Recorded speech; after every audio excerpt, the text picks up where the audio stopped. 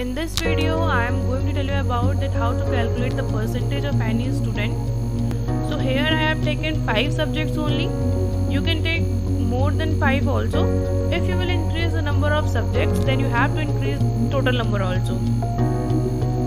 So basically what I did here, I have just import the scanner class, with the help of which we can take the input from keyboard. Now I have created a scan object and written new scanner system.n. So with the help of system.n, we can take the input from the keyboard. I have created marks in physics.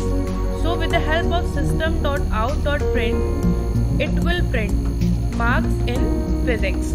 Now whatever marks I will give from the keyboard, it will get stored in this part. So here I have used float because there is a probability that marks will come in the floating point number. So basically I have written float, but you can write integer also. If you will write integer, then it will not represent the decimal value. Now similarly I have created for chemistry. So whatever marks I will give input in chemistry part, it will get stored in this. Similarly for maths, Hindi and English also. Now here what I did, I have used a formula for calculating percentage, which is like marks obtained by the student in all the subjects divided by total number of marks into 100. Now if you are using float data type, then you need to write f in front of every floating number.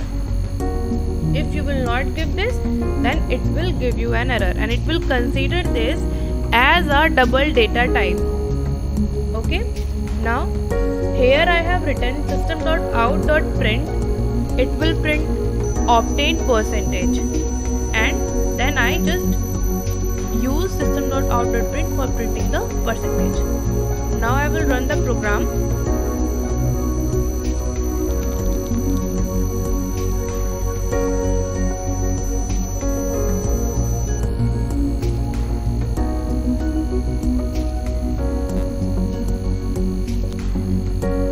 With the help of this statement, we are able to see this part. Now I will give the input, which is like I will give marks out of 100 only. So suppose I am giving 98 and pressing enter. So what happened, this 98 will get stored in this part. Float physics is equal to scan down next float. Now I am going to give marks in chemistry, which is like 89, enter.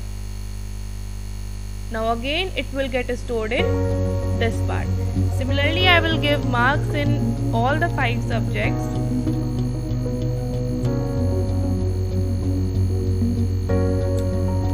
Now with the help of this statement, program is able to calculate the percentage, and with the help of this statement, we are able to see obtained percentage part. So, and with the help of this statement, it is printing the result of this formula, which is like this. Suppose if you used here integer data type, then what will happen? It will not give you values after decimal. It will show you only 83. This is the reason I have used float in every part.